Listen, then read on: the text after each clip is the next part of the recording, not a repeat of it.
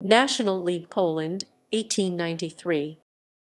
National League Polish, Liga Narodowa was a conspirational Polish organization active in all three partitions. It was founded in April 1893 from the transformed Polish League. National League was the first organization of the nascent national democracy movement. Its main ideologues were Roman Dmowski, Jan Ludwik Popławski, and Zygmunt Balicki.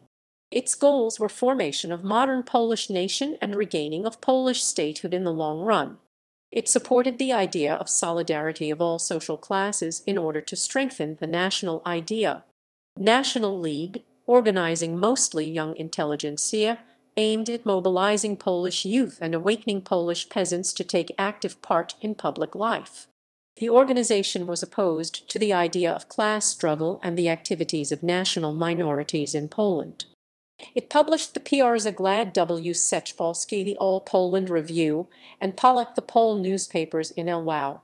After Poland regained its independence in 1918, the National League remained active and supported newly created national democratic political parties. In 1928 it was disbanded and incorporated into the structures of the National Party. References ==